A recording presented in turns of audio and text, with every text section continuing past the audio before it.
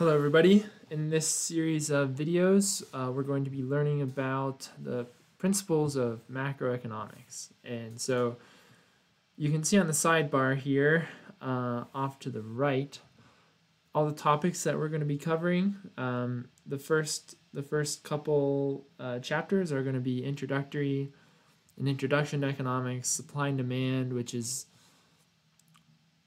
a model used broadly across micro and macroeconomics, and we're going to build out the fundamentals of that and make some applications within macroeconomics.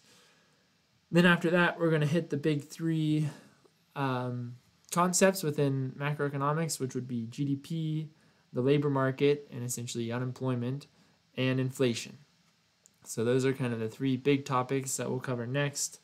Followed at the end by a bit of information about the money and banking system, particularly in the United States, and then monetary policy conducted by the Federal Reserve and how that works with a bit of the traditional methods that they have historically used, but then in addition to that, some of the newer methods that they've been using since the financial crisis in 2007 and even more since the COVID-19 crisis. So we're going to jump in here with the introduction, high-level overview of economics, high-level overview of economists and the profession, where economists work, salaries, collaborations, and then move on into the difference between micro and macro, and finally, at the end, kind of starting to dive into a little bit of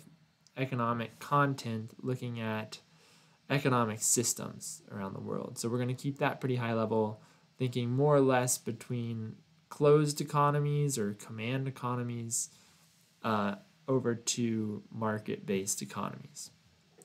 Okay, so let's dive in here to the notes. So first thing is we're going to want to look here at what economists actually do and who needs economists. So the field of economics is very broad and covers a lot of different disciplines. As you can see here, we have health, gender, the environment, education, immigration, in addition to what people might normally think of in economics as working in banking or finance, or working in policy settings. But the policy settings could include any one of these broad topics. Okay, and so economists are working in a lot of areas. We'll get back to that a little bit more. Just a little bit of information on the median annual wages. So most economists are working in the federal government. Finance and insurance next, management, scientific research. This would probably be where academic economists operate as professors, and then state governments with a little bit of salary information here too. So do keep in mind this is annual wages across a whole broad category of economists. This 104,000 figure is highly unlikely to be a starting wage, but nonetheless, you get a comparison across different fields. And so economics is generally thought of as a social science studying human behavior, and so we're going to be comparing that to other social sciences, and then all occupations generally. So we're going to come back in the semester later and do a lot more detailed wage analyses for economists versus others, and for majors, economics majors as compared to economists, because not all economics majors end up working as a quote economist. So we're going to dive down into a lot of details here on this. Okay, and this next bit is a really important aspect. Not just in economics, but many fields. It's always important to have a broad understanding of of your field, but also the types of people that your field typically works with. So data science is huge right now.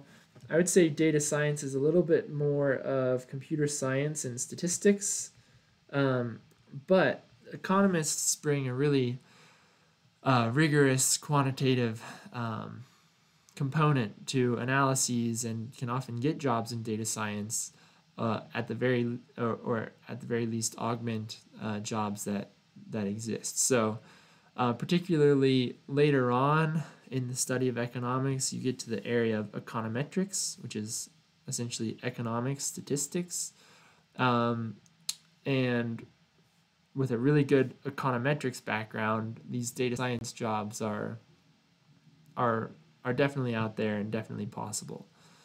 Economists are also working with engineers, so typically,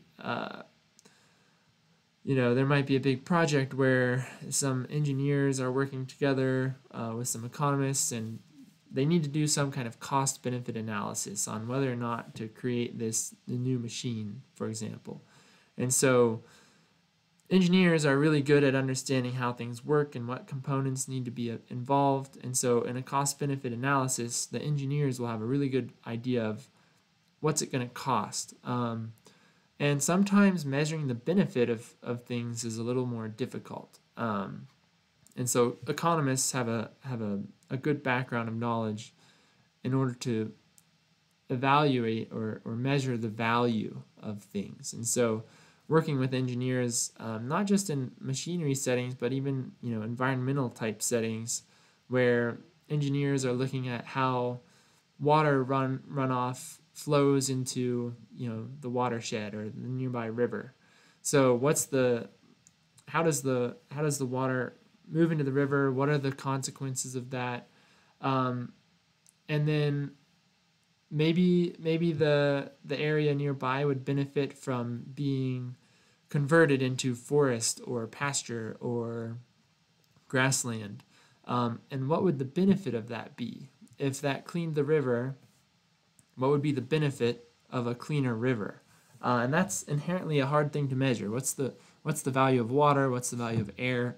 And economists, particularly environmental economists, have a lot of really neat methods in order to put a value on things, not just things in the market, but also non-market evaluation for things like air quality. Okay, moving on, economic development abroad. This is a very large and growing field within economics where economists go overseas, work in different countries, and try to evaluate how different policy programs get put into place and what the effects are. So labor market policies, money and banking, microfinance is really big in this field. So all sorts of development opportunities internationally. Health and education, lots of economic analysis going on in there. Law and other consulting, again, especially with valuation. So if you have a lawsuit where somebody has lost the ability to work or even potentially lost their life, lawyers will sometimes hire economists to come in and do, like we were talking about with the engineering collaborations.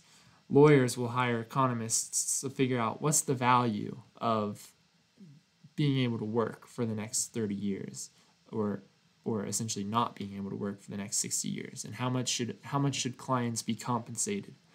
So a lot of lawyers will bring economists in as expert witnesses for this. Okay, so all sorts of areas that economists are working in or around. A lot more information on the American Economics Association website. So you can go out there and check that out as well. I will say, one note about economics as a path, taking a path of economics toward grad school, especially at the higher levels. Economics becomes very math heavy, a bit more in a master's program than a bachelor's program, and a bunch more in a PhD compared to a master's or a bachelor's. So I would even say if somebody was thinking about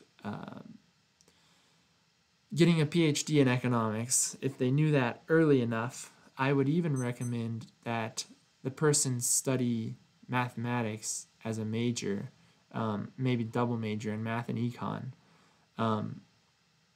But really, there's a lot of math at the higher levels of economics. So not gonna be a whole lot of math in our videos here. But as you move further and further into the field, math becomes increasingly more important. Okay, so I'm going to stop there with our little introduction to economics and economists. And in the next video, we're going to move on to what economics is, why it's important, and start digging into the differences between micro and macroeconomics.